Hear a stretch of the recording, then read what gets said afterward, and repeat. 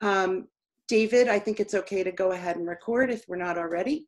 I do want to remind folks we're recording. Again, for anyone who's joined after I announce this, we will be posting the recording of this discussion today on our websites through the YouTube channel. And we'll also be posting the slides from this and distributing them to anyone who's signed up as a registrant. I do want to just mention that we have the mics muted at this time, but we'll open them up for conversation after the data discussion. So welcome everyone, and Rachel, if you'll advance to the next slide, thank you.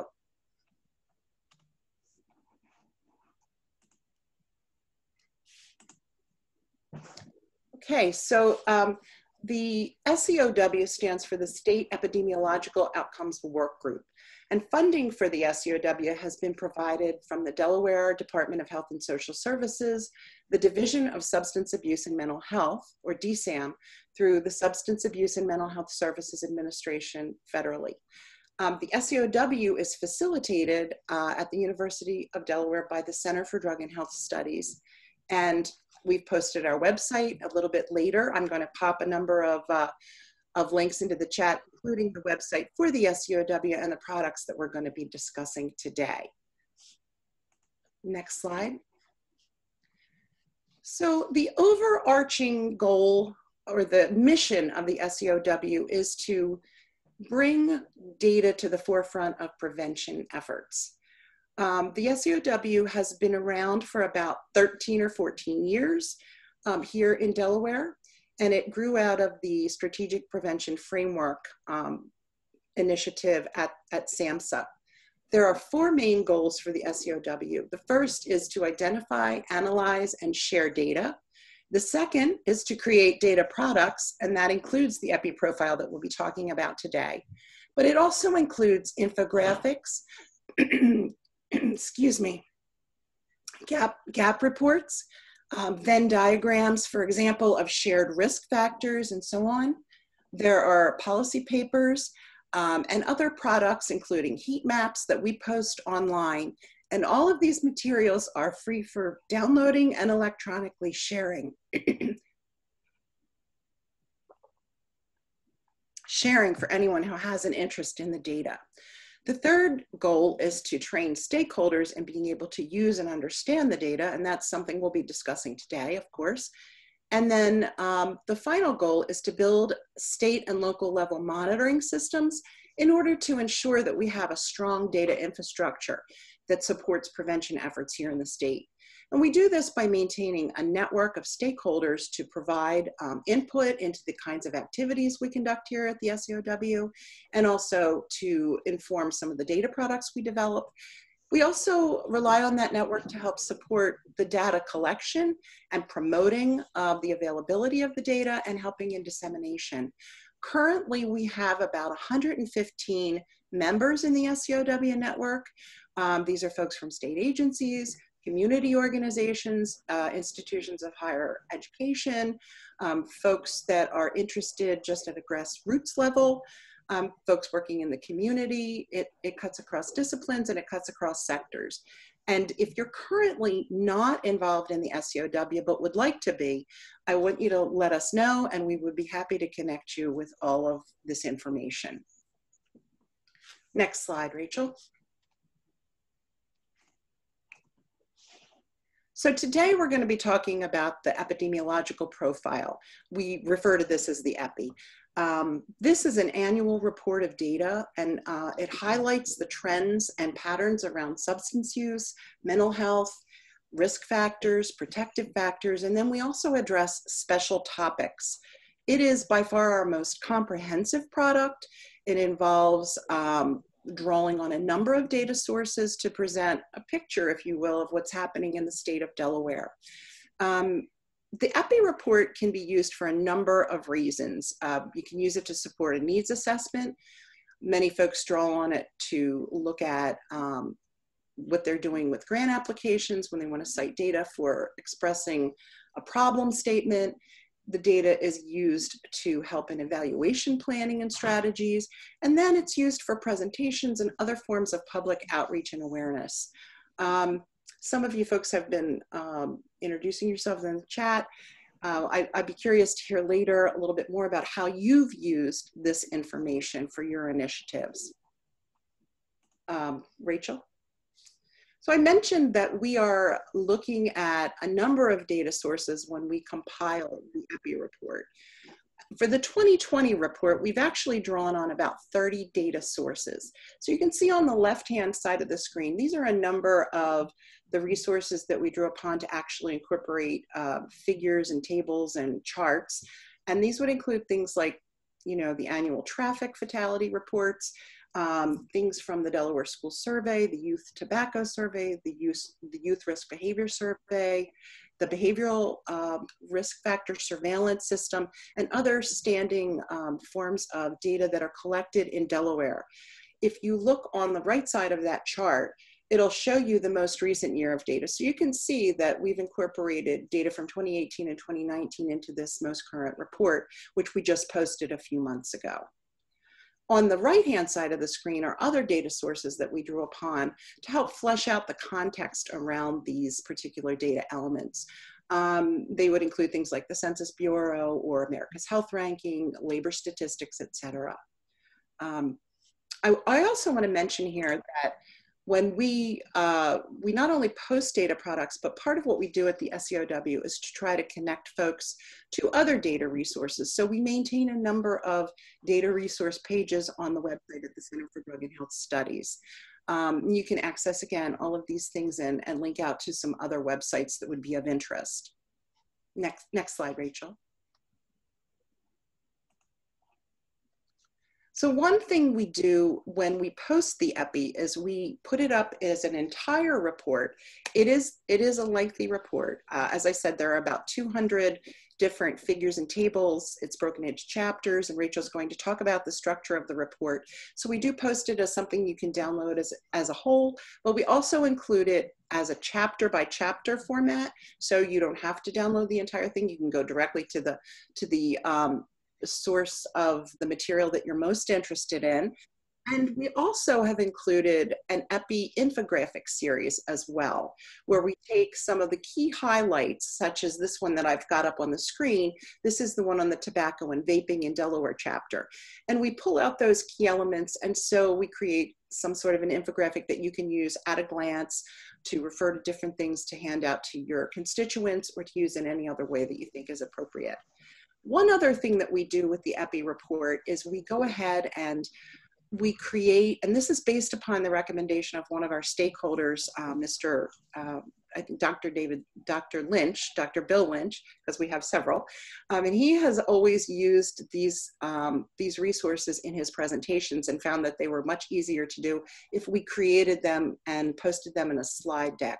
So one of the projects that we work on after we post the initial report is to convert those to slides so that you're free to use those and just slide them into your presentations. That will be coming soon. So this is a little bit of background about the SEOW, about the Epi in particular, but I do want to mention that the Epi and all of the SEOW activities are very collaborative in nature. We have, today it's just, you know, Rachel and I talking and David here, but we have a number of folks at the center. The project is led by Dr. Laura Rapp, MJ Scales, who is a certified prevention specialist at the center and does a great deal of work in community outreach, is the co-PI on the project. We have a number of folks who are working on the survey team who participate, administrators who are actually going out and collecting data who participate. We have folks who are working on health and mental health projects and criminal justice projects. These are the folks at the center who contribute to the SEOW. But beyond that, we also do have a number of folks, as I mentioned, in our broader network who are contributing to the Epi as well, both in terms of informing its process, giving us data analysis. I'd like to just give an acknowledgement to two folks who contributed this year, Jen Donahue at the Office of the Child Advocate, who provided data on the substance exposed infants chapter, and also Dr. Khalil Husseini at the CDC and the Division of Public Health, who provided information and analysis from the National Survey on Children's Health on the ACEs chapter in the report. So you can see it's a very collaborative effort. And I just wanted to recognize that, that a lot of folks put forth a lot of blood, sweat, and tears to create this particular report. But the person who has actually shepherded, if you will, and led the data analysis for the Epi report in the past several years is Rachel Riding. She is a graduate research assistant and a doctoral candidate at the University of Delaware who's worked with us for a number of years.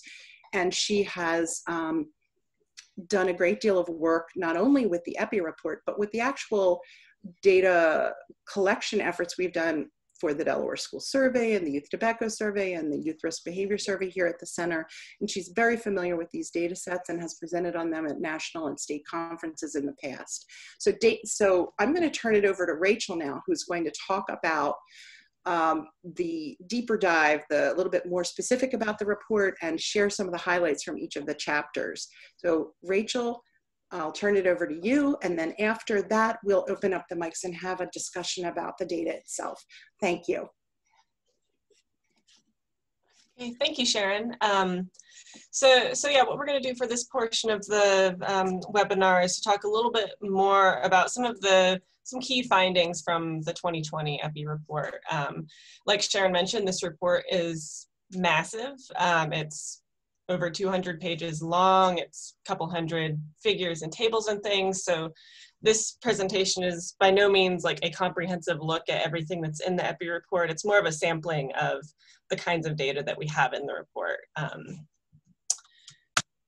So first, I just want to talk a little bit more about the structure of the Epi report. It's got 13 chapters. The first half of the report is more focused on specific types of substance use. So we have a chapter on tobacco and vaping, a chapter on alcohol, a chapter on marijuana, these specific target substances that we're particularly concerned about or that are most prevalent. We talk about those specifically. And then the latter portion of the report, we have chapters that are devoted not to specific substances, but chapters that are devoted to special topics and special subgroups. So looking at substance exposed infants or looking at gambling. In recent years, we've added chapters on gender and sexuality and on people with disabilities. We've also been trying to focus more on looking at adverse childhood experiences as well as protective factors and positive childhood experiences. So you'll find a lot of different things in this report. And in each chapter, we have our series of charts and tables and figures, but we also have some narrative text that helps kind of frame the issues. We try to include things that might involve current policies or practices or recent trends with some of these topics that can really contextualize the data a little bit better. So just to start off, this is one of our charts that we have in the very first chapter where we give kind of an overview of the state of Delaware and some of the major substances and findings, as well as just some demographic information about the state of Delaware. So here we have, just looking at the major substances that we track with our school surveys among 8th and 11th grade students. And the three most prevalent ones that are used are alcohol, marijuana, and vaping. And that's common across 8th graders and 11th graders. So just kind of gives an overview of those most common substances. We also combine a few different variables to look at medication that's used in ways other than prescribed, which could include steroids or over-the-counter medication, as well as prescription stimulants or benzos and painkillers. And then we also look at other illegal drugs. And a lot of times when we're looking at other illegal drugs or things that aren't used as commonly, we end up aggregating some of them when we're reporting out like this, because otherwise it's a little bit too small of a number to report with statistical accuracy. So that's why you see other illegal drugs, for example, combined into one category, rather than us individually reporting the percentage of students who might be using cocaine or hallucinogens, because sometimes those numbers are just a little bit too small. And we're going to go to our next slide here. So our second chapter in the report is tobacco and electronic cigarettes. And we've done a lot of focus on vaping in recent years. We also had a publication in the Delaware Journal of Public Health recently. I think that was released in August, that focused on vaping in Delaware. But, you know, vaping is the activity that is really increasing the most rapidly among young people. I'm sure we're all aware of this. And this trend chart kind of shows how much the percentage of students who report using electronic cigarettes, vaping devices, Juuls, any of those kinds of devices, how much that prevalence rate has increased just in the last 5 or 6 years since we started tracking this data. So it's pretty alarming because we don't really see increases like this among substances very often. It's more past month use among 11th grade students has more than quadrupled in the past 5 years. And another thing to note with this is that the way that we've asked this question has changed over the years as different devices have come on the market. So you'll see with this, it looks kind of like there was a dip in 2017 that vaping might have gone down, but this was also around the time that Juuls became very popular. And we didn't begin asking questions about Juuls until the 2018 survey administration. So this kind of illustrates too that, you know, our data isn't always perfect. There are things that we miss, or we might ask a question in a way that students aren't thinking about. And we also received a question prior to this webinar. I just wanted to touch on briefly here because somebody asked us if we had information about what kinds of things that students were vaping.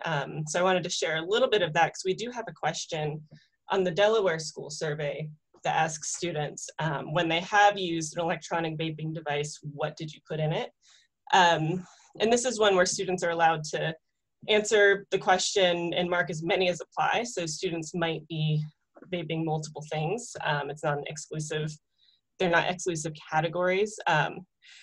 But from our responses, about 21% of students say that they've vaped, and that when they did, they've used e-liquids, so with flavoring, but not with nicotine in it. About 16% of students say that they've vaped and used tobacco or nicotine products in a vape. About 19% of students say that they've used marijuana in a vape.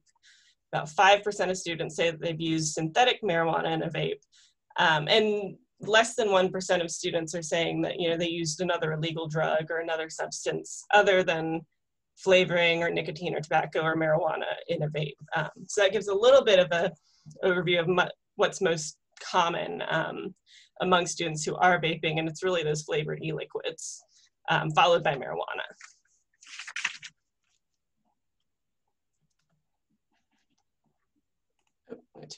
And just to highlight from alcohol, you know, alcohol use is still a problem, but when we look at the overall trends and reports of past month alcohol use, both nationally and among students in Delaware, overall they've been declining over the last 20 years with a few plateaus and a few dips, but this is overall a positive trend. And with marijuana use, however, it's something that's remained relatively stable.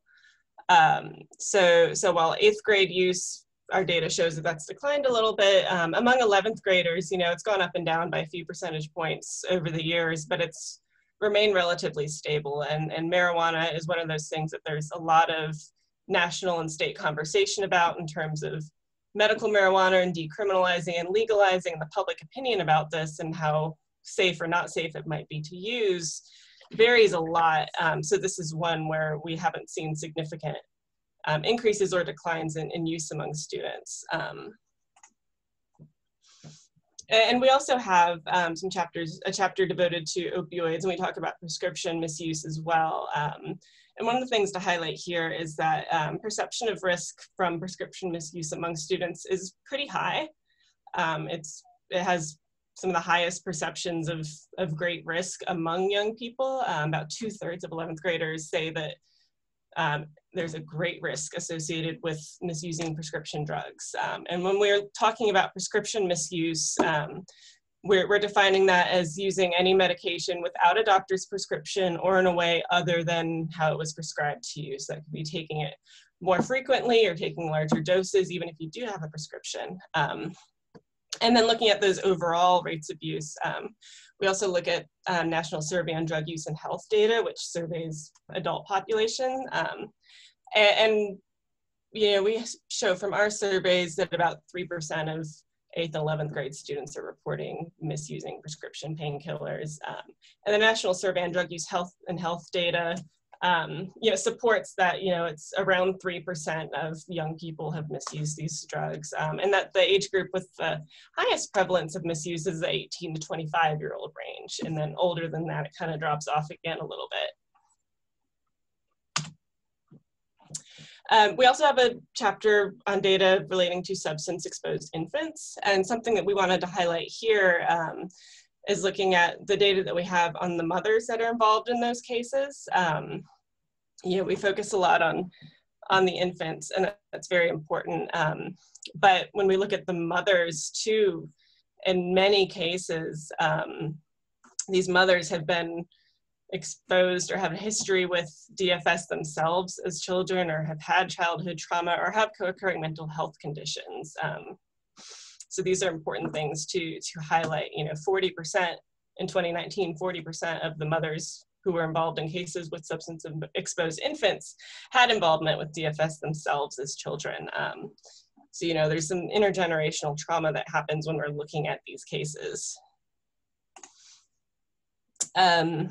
Gambling, just to highlight one data point here, that's important, you know, that among students who gambled, reported gambling in the past year, which is, we define it as a variety of things, you know, playing online games for money, or playing lottery or scratch-off tickets, or betting on sports games and things like that. But there's a positive association between past month substance use and between gambling. So the students who report that they've gambled are also reporting using substances at higher rates than students who have not gambled. And something that, you know, we've been talking a lot about, you know, always, but this year in particular with COVID, you know, paying attention to these mental health indicators. This will be something really important to continue to watch in future years as we gather data, especially with how unprecedentedly stressful this year has been, is trends in some of these mental health indicators. So we asked students if in the past year they've had feelings of sadness or hopelessness nearly every day for a 2-week period or longer. And this is an indicator that a student might be experiencing depression. And it was mostly steady for a while, but in the last couple of years in our administrations, this figure has been ticking up just a little bit. And it's something that we would anticipate might be continuing to increase, especially after the crises of this year. Like I mentioned, we've been trying to do more work highlighting people with disabilities in a lot of the SEOW work. So we've added a chapter on disabilities. We added this chapter actually to last year's report, and we're continuing to highlight that work. And something, you know, pretty serious to look at with these populations is that, you know, students with one or more disabilities are also reporting some pretty severe negative mental health indicators as well. So 54% of students with disabilities say that they were sad or hopeless for nearly every day for 2 weeks, compared to only 17% of students without disabilities.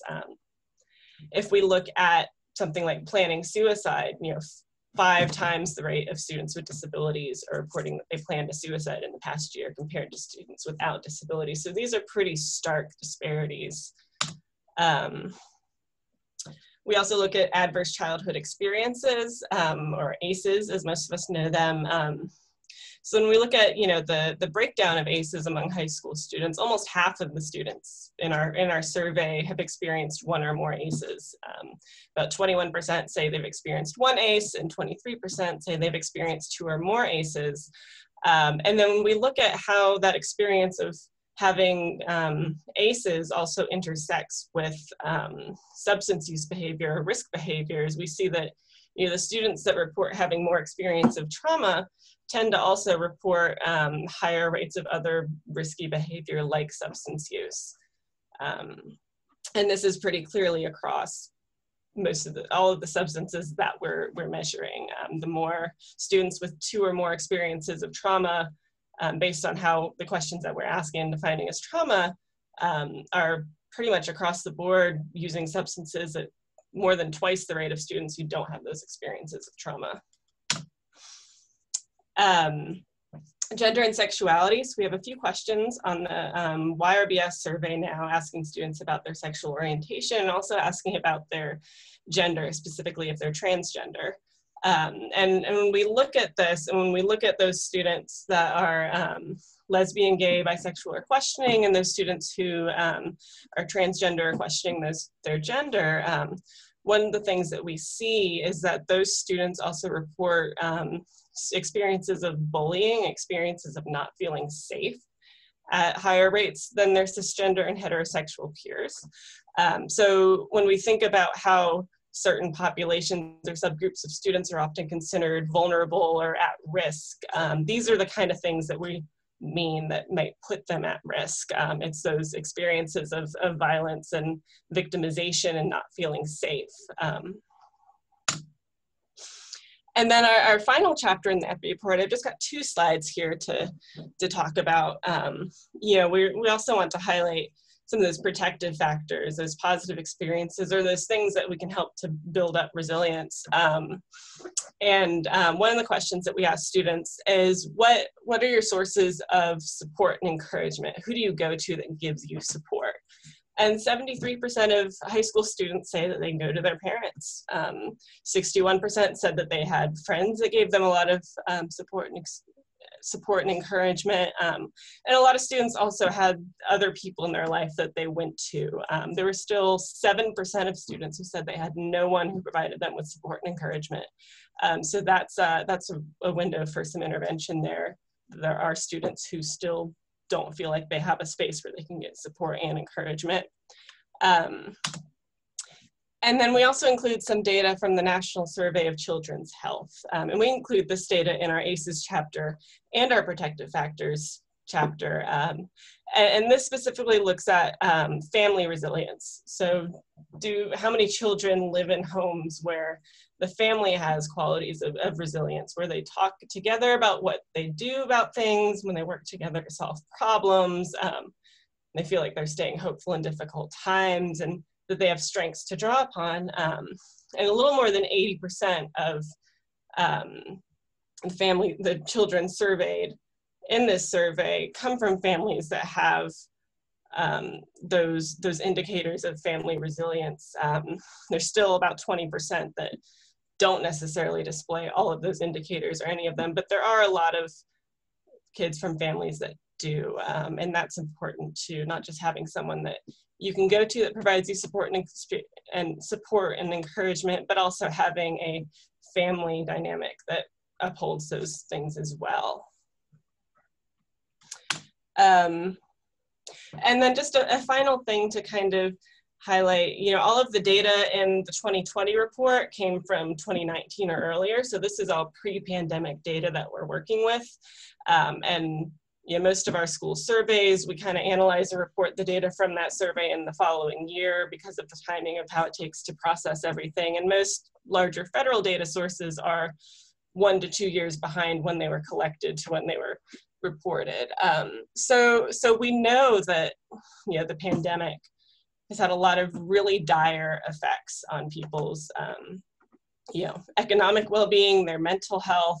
There's a looming eviction crisis, and we know that housing insecurity is one of those things that really drives so much, and unemployment and just the social isolation of not being able to go to school, not being able to go out and do things, especially when you think about people who might be in unsafe homes to begin with, and going out might be their only place where they get support.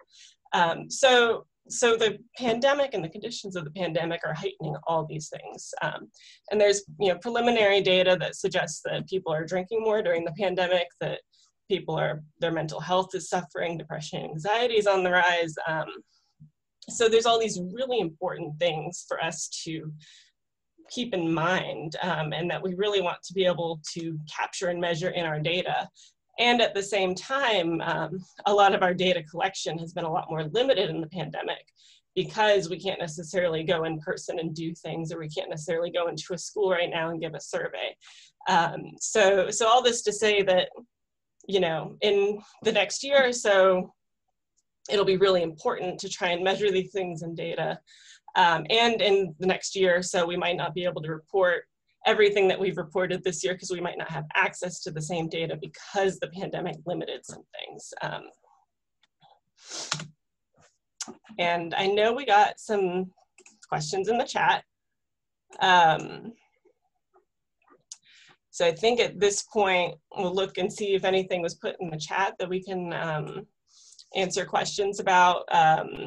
And then if anybody has questions currently, now that we're done with the presentation, or wants to share any insights they have on how they've seen some of this data in their own work, now would be a great time to do that. And I believe folks now are able to unmute themselves if they want to ask a question.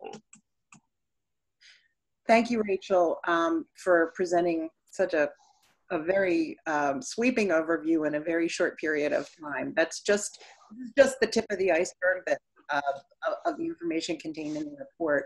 I know one question that came in was from Bill Lynch, and it was regarding whether or not we ask if anyone is vaping alcohol, and I don't believe we ask that as an option. No, we don't. We ask if they've used specifically tobacco or nicotine, marijuana or synthetic marijuana, and then we have two options that are kind of like other options. So we have one that's other illegal drugs, and then we have another one that's just an unspecified other, so if the student is vaping something that they wouldn't consider in those other categories. So I would think that if a student is vaping alcohol, it would be in that other category, but we don't specifically capture if it's alcohol or what it might be.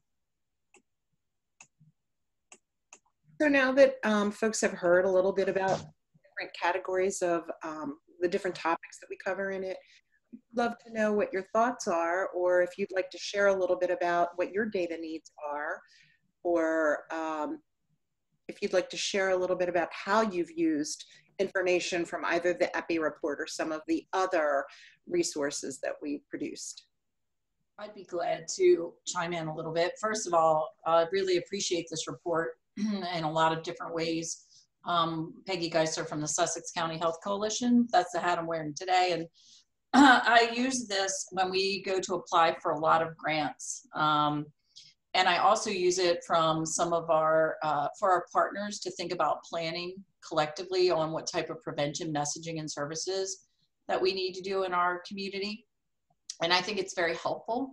One of the things that I would really like to see, as we're very interested in trends for health and thinking about the vaping, and it's becoming more prominent. I would really want to know, is there a way to cross-reference any of this with some of the community health needs assessment data or any of the DIN data to find out if more kids are going in to see their pediatricians or their family around any type of upper respiratory issues or things that might be contributing to their health in some way. Are we seeing any, any asthmatic issue? I mean, I don't know what the other thing is that when they vape, unlike with a cigarette, which has a certain amount of nicotine in it, they're able to put higher levels of quantity. So are we starting to see more anxiety? Is there anything that this is contributing to ancillary that we could look at, maybe not cause and effect, but at least a correlation around health outcomes for kids in our community and our teens, specifically in the high school? And I would think we could maybe tie in with the wellness centers as the first place to gather some of that information, but then secondarily from a state perspective. So just a question that might help us. Thank you for that, Peggy. And thank you. You are one of the true data champions. You always are seeking data and pushing it out there, and we're very happy to be working with the coalition. Appreciate that. It's a great question. If a data element, if for example, there's a vaping question and an asthma question in the same survey, we could look to see if there are correlations, perhaps. We wouldn't be able to talk cause and effect, of course, but when we're talking about crossing data sources, I think the best thing that we could do is look at trends that seem to be emerging along one line and look at the other data source to see if there are trends that are emerging along the other line. One thing I always like to say when we're looking at the quantitative data sets is that these give us a lot of information on the surface, but don't often give us the deep dive of to the whys things are happening. So we look at these data sources to get, you know, like to look for what I like to think of as hotspots, where we would then want to dive deeper, probably with some qualitative measures. But you raise a really good point, and we can certainly look at those individual surveys and see. Off the top of my head, I want to say that the National Survey of Children's Health, I believe, asks questions about different kinds of health conditions. That's actually a survey that's conducted with parents about their children's health. So I know that they have mental health indicators that they ask about in there. They also have physical health questions that they ask. So that might be a really good source to look at if you're looking to see if there's a relationship. I can't swear that those questions are both asked in there, but that would be the first place that I would check out. I would also mention that in addition to having these reports and products put up, folks can come to us with specific questions like that. And if we don't collect the data, we try to connect you with a resource that would be the best place to go to start to look. Is that helpful at all? So yeah, but it also has got me thinking then that maybe I use your data as a launching point. So like I could go to AmeriHealth, Caritas, or Highmark, Blue Cross and Blue Shield, and I could say, can you give me any indication in my catchment area if there's an increase in the number of visits for this group around anything that has to do that might contribute to it from a vaping. Yeah, if they can give me even within their catchment something that would marry up to your trends, then that gives me some ideas around, you know, what type of strategies, and I might even be able to bring them into helping me in doing those strategies out in the community. So it's just ways I'm thinking about that and how we can use this to actually launch into getting a deeper discussion around some of the other health outcomes, right? That sounds great. Let us know if I think another. Go ahead, Laura. Sorry, Sharon. Peggy, I was going to say another potential avenue could be My Healthy Community, that the dashboard via DPH. They do have some asthma indicators on there. We can play around with it and see, but that could also be like a group conversation too between the SEOW and DPH as well, to maybe try to kind of, I guess, like massage some of the connection between what you're seeing in your community. I don't know if it'll be able to get down to that level, but that could be an avenue as well to at least pursue.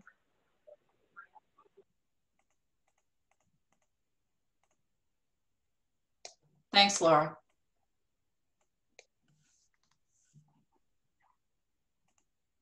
Hi.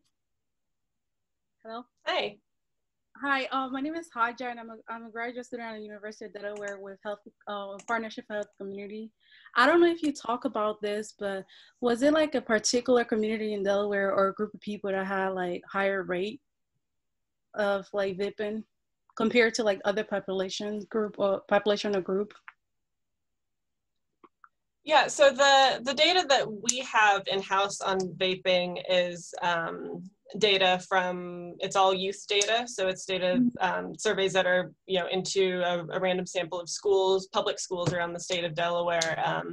And looking at, you're thinking like demographically of among those student populations, I don't think there was one that really stood out a whole lot as having like more extreme vaping compared to the others. I mean, I think by age, there's definitely some increases there as the students get older. More of them are using. I would have to look back. We do have this data in the chapter. I think there were small differences by gender among vaping, but I don't think there were significant differences by the race or ethnicity measures that we track in the surveys. All right, thank you. Mm-hmm. Well, to her point, and I think that was a great question, is there any population that was underrepresented? So when you look across those demographics, was there a percentage that were underrepresented that might have skewed that? So one of the caveats or problems with survey data is that there's always going to be groups that are underrepresented. So with these school surveys, it's kind of like a captive population. So you get all the kids that are in school, but that being said, you only get the kids who are in school. So for example, students who are maybe experiencing homelessness or housing insecurity might not be in school. Students who are having, severe mental health or trauma issues, or who are maybe doing the worst on a lot of these indicators, are probably the students who are least likely to be in school. So all of this data, you have to assume to a small extent that it's undercounting a lot of these phenomenon, because we're capturing the kids who are in school and the kids who are answering these survey questions honestly. And there's always going to be some degree of, the students who are maybe doing the worst aren't in school. So I think when we're thinking about who we're not capturing, that's a big part of that. We know that a lot of data too, and this is why we've tried to highlight a little bit more LGBTQ students and students with disability, because we know that these are two populations in particular that are often kind of invisible in data collection. So yeah, I hope that answers your question a little bit.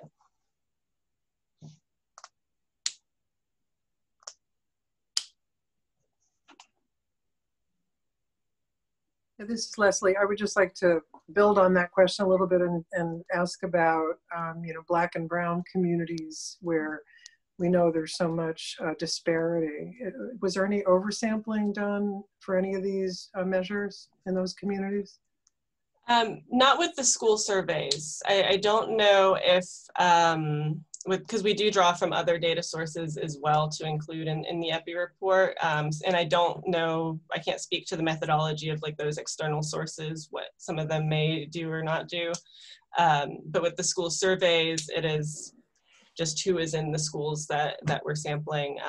And I'm not totally sure about how those schools are selected or what those population parameters are. Okay, thanks. Mm-hmm. In terms of the Delaware School Survey and the Youth Risk Behavior Survey, the Delaware School Survey is thank you, Deb Berkey, for asking your question about what percentage of kids are the population of students that are being sampled. Actually, we do have data in terms of, in the report, we talk about the number of kids that were sampled for each survey.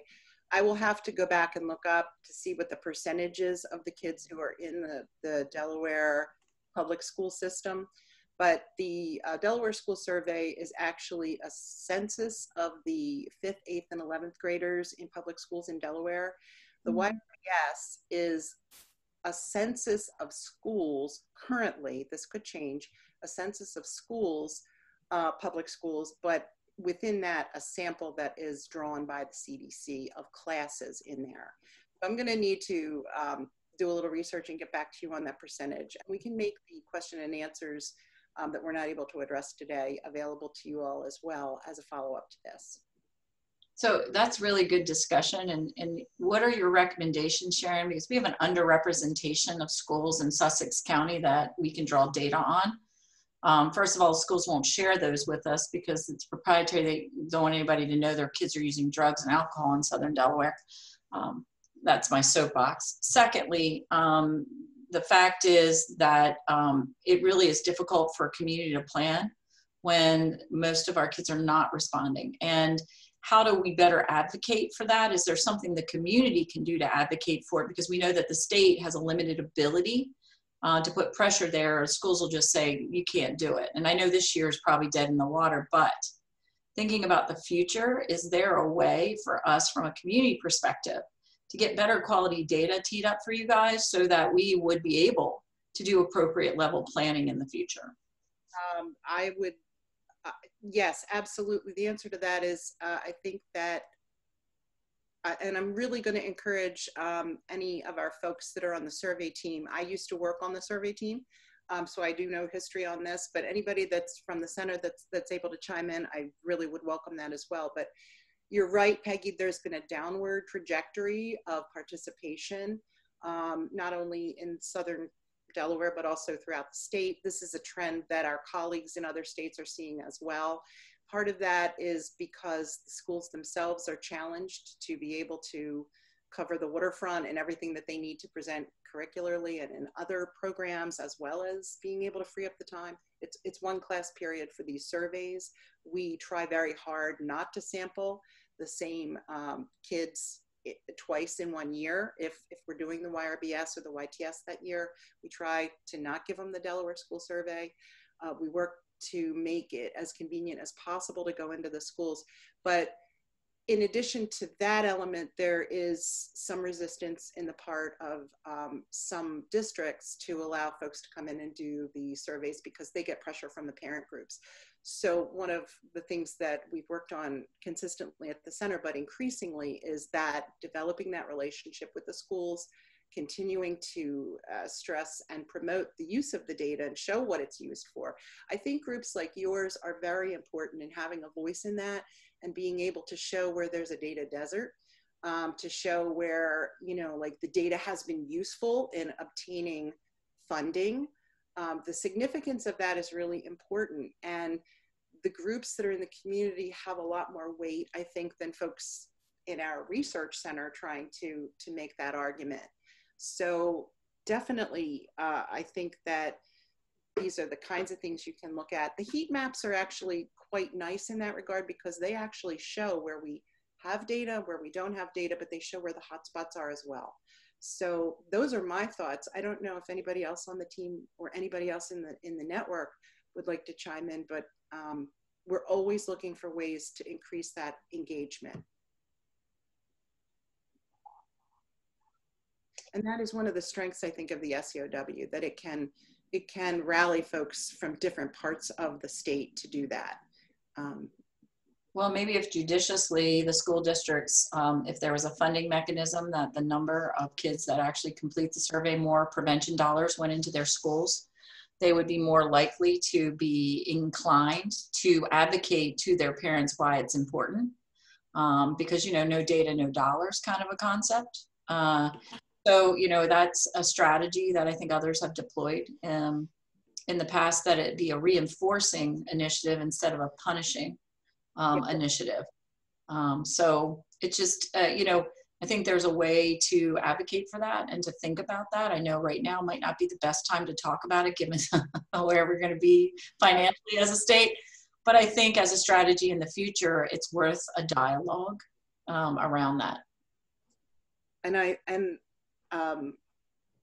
I would say that that's a really good idea, and that would probably be very helpful for you to work with the survey team on that in terms of advocacy around that. Another thing that has been presented to us is that other states actually require legally, it's a legal mandate to participate in the Youth Risk Behavior Survey. That hasn't been the case in Delaware, but we can look to other states as models for how they, how that happened and whether or not that's something that would be important to consider. So that's a yes, because we need to know who advocated for that in those states and figure out who in our state are the right advocates for that. Nationally, our children are going to be left behind as there's a growing rate of kids that are getting addicted.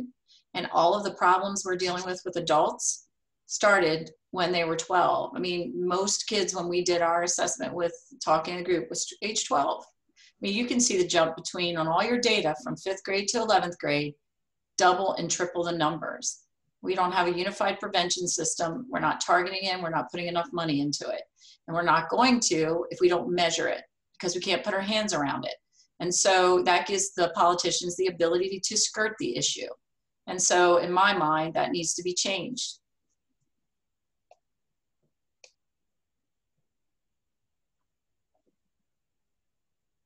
So Sharon, it's Bill Lynch. Hi, Bill. How are you? Great. I got lots of points, but with regards to the last one, we've actually taken some initiatives in New Jersey and wanted to share the positive ones that worked. Okay. So one of those ways is that I know on the heat maps, you guys will leave white areas are the ones that did not participate. I think you should be a little bolder and put DNP in those zip codes. Did not participate, did not participate, did not participate. So it's clear which school districts are not doing it. But the other way that we did it in New Jersey with regards to a number of initiatives, law enforcement carrying naloxone, school nurses having naloxone in their schools, having the take back boxes at the police departments. We went on record as thanking the ones that did do it. So in your report, bold and significant, thank the school districts that did participate in your survey, because that mobilizes the parents who see it and say, where's my school district? So the ones who are going to complain you're sampling our kids, you're going to have that offset by the ones who are calling saying, how come our school district didn't participate in the University of Delaware survey, so we can find out what is going on and know what to address and how. But the way to do that is you shame the non-participants by thanking the participants. And that has worked pretty well for us with initiatives that we've done in New Jersey. Thank the ones who participate often, early and often, as much as you can. And then the ones who don't, it's pretty obvious on your heat map when they're white and it says DNP, DNP, who's not participating. Thank you. Thanks, Phil. You see a question that's come in about whether librarians in Delaware are now learning about naloxone. I don't know if anybody, I don't have the answer to that. Does anybody in the discussion room have any information about that? I don't know about that in Delaware. Oh, sorry, Peggy. So no, I know that they've taken a greater role in navigation and training and support, and they're starting on telehealth, telemedicine. They're actually going in that. So they're really looking holistically. Now, whether they themselves have been trained, I do not believe so. I can always check with Annie Norman and find out and be glad to get back to you on that. Emma's on here with me. She can make sure that that happens so I don't drop the ball. But I think they would be open. I mean, when they are completely open, they're just partially open right now, right? But I think they would be open to this. They are taking as looking at a collective impact model from a statewide perspective on how they can be more integral in helping be a safe place for people to go and be and get information. And naloxone is part of that, right? So, you know, I just think we need to just have a judicious conversation with Annie about that desire, and I believe it could be pushed out. I mean, if anybody wants to use her network, I mean, she's all in. So, thank you. And MJ, I see that you've said yes, they are. I'm not sure if that's to the trauma-informed part of their efforts or if that's to the naloxone part of their efforts. If you know that they're being trained in naloxone, could you just sign that into the chat or just chime in? But yeah. Yes, good afternoon. That was in reflection of trauma-informed. DCM has worked with the libraries around youth mental health first aid, being trauma-informed. Naloxone trainings are obviously promoted in community settings, libraries being one of them. I'm not aware of a specific initiative to train librarians on naloxone, but that might be an interesting direction to take it. One thing I do want to say is, again, kudos to Sharon and Rachel for doing a phenomenal job. In response to, and we only have a couple more minutes, but in response to using the data and getting the data out there, I think one way that we can do that is for our partners to be transparent in their use of the data, right? Because then if it's not your partner saying, I'm using the data, then it just seems like MJ and Sharon are asking nosy questions, right? Here goes CDAS asking those awfully uncomfortable questions. So when our partners are using data to bring funding into their centers, into their after-school programs, to inform teen pregnancy prevention, because we focus a lot on primary substance use prevention, but this data is used in a lot of different ways with a lot of different stakeholders and partners. And so for them to be transparent, I think builds a level of comfort with the school surveys and also invites people to see this kind of the ownership of their data and how important that is. So I think that's a role for our partners to kind of assist us with so that we can continue to assist them. So again, great job, Sharon and Rachel. Thank you, MJ, for the information and for the kind words of support. I do think I see I see Leslie's comment in the chat about offering webinars and the like, and I think that those are good ideas. We have tried that. I think the driver of that to make those truly successful is when we have folks that are actually advocates from the parent groups or from the schools themselves that want to spearhead that. I think we get a lot more traction from that. So that's where that collaborative element comes in. And I'm always looking forward to working with the actual folks in those particular community settings. They may wear other hats, they may be at the state level, or they may be working on coalitions or what have you, but I think that as well. So we do have a couple more minutes here for folks who would like to have any last minute questions or comments. I do want to remind everyone that the materials that we talk about today are all online and can be downloaded. But if you're not finding the answer to your questions, we would want you to be able to reach out to us. Slides will have our email addresses on it for any follow-up. You can certainly come to the website and find us there as well. And any last minute thoughts that anyone would like to share before we ask you to take a short poll? Sharon, I got a number of quick points. One is vaping other substances via device alcohol. We actually are seeing youth coming in intoxicated with vaping because either alcohol's in the diluent and they don't even know that, or they purposefully vape alcohol. One of those is that I jokingly in my presentation will say this time of year, it's the most wonderful time of the year. And the reason I bring that up is how many of us are making cookies and are you using vanilla extract? Because vanilla extract is actually 70 proof. So we have people that actually come in and they will actually vape vanilla extract and they actually are intoxicated. One of the ones I was wondering about, would you consider putting in something about naloxone and asking students and young adults, do they have it? Have they used it? Do they have it in their home? And are they trained? And the reason being is 55% of overdoses occur in the home. And we're trying an initiative, they just announced in Delaware about being able to have it mailed to your house with this naloxone initiative in Delaware. So that may be of some benefit. I was also curious if you could follow the trends of marijuana, especially in Delaware and Newcastle County, because New Jersey approved in the last election recreational marijuana and the influence of that being trafficked down here, up to including the Attorney General in New Jersey has already requested decreased prosecutions of those with marijuana. So there's going to be an influx just from that alone. Thank you for the shout out. I look forward to the reports and tables and graphs as slides. I always use those. I like that very much with regards to that. Also, I'm curious with regards to youth being asked, have they ever used an unknown or unmarked substance? We're having an issue with this in South Jersey, unmarked heroin bags, which are actually all different kinds of fentanyl analogs. So we have a higher overdose with those than we do, and also fatalities than those that are state. And even just an unknown pill or those kind of things, because I think that the risk behavior. One of those suggestions is you actually had tracing and tracking your ACEs, and you do 0 and then 2 or more. But my understanding is as ACEs increase 2 to 3, 3 to 4, 5 to 6 or whatever, that the increase in detriment of those effects is geometric, not just arithmetic. So one of the ones that I remember is a national presentation where they showed if they had 4 to 6 ACEs, 76% of those individuals went on to injection drug use. That's a huge statement. And the reason I think that, because you can look at interventions now when you see those to really know you have to intervene with those kind of things. In the protective slide, I was wondering if you guys are tracking youth affiliation with faith-based organizations, because I didn't see that in the slide. So I was curious about the impact of that. Is it positive with regards to that?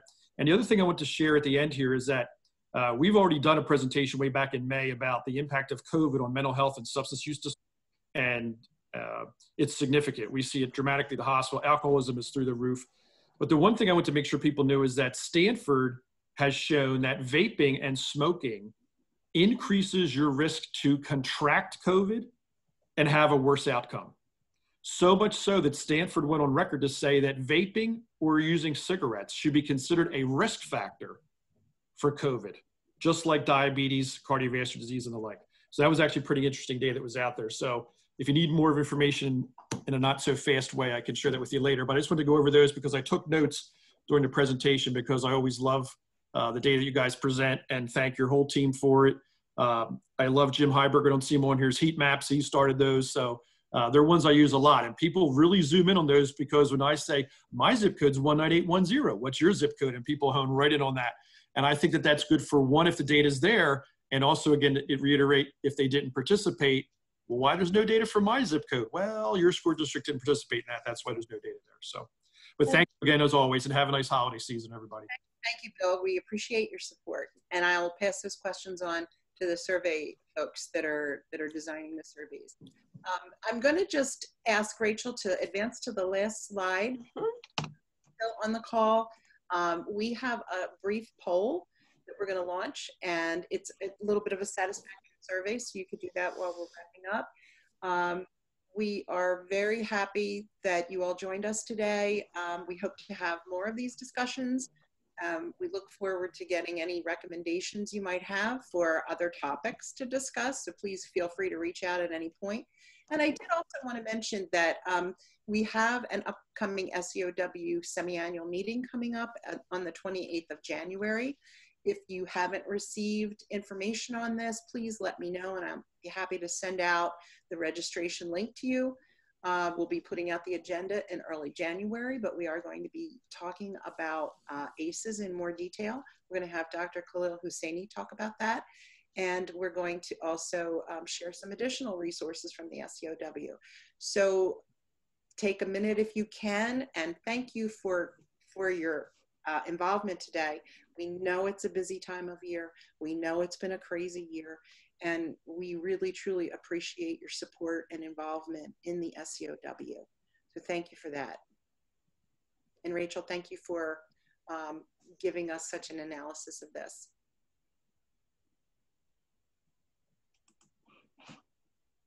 Thank you for organizing it. It was very informative and I learned a lot, and great work.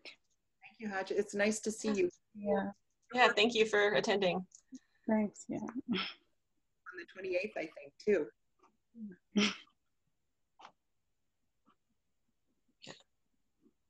Rachel, did we launch that poll? That's actually what I was just going to ask. I was wondering where. There it is. Yeah, I thought you were launching it, and then I realized you hadn't, so here it is. I thought that was what we agreed on, Sharon. But that was an hour ago, you know? It's okay. We have it now. Bill, to answer just a couple of your questions while we're doing the poll, you know, we do have, we asked one of our questions on the Delaware School Survey, when we asked students about sources of support, one of the response categories on that survey is adults from your faith community or a faith-based leader. So we do track that a little bit on one of our other surveys. It's not on both the DSS and YRBS as an option.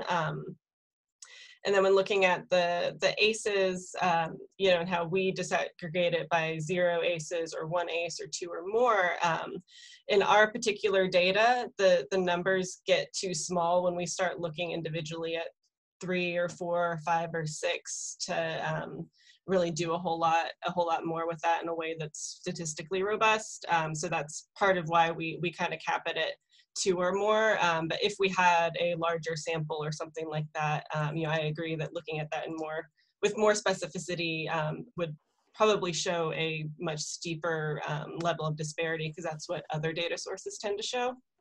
I just wanted to address those couple of things real quick since I could answer them. Thank you, Rachel. Appreciate the update. Yeah, they're great questions.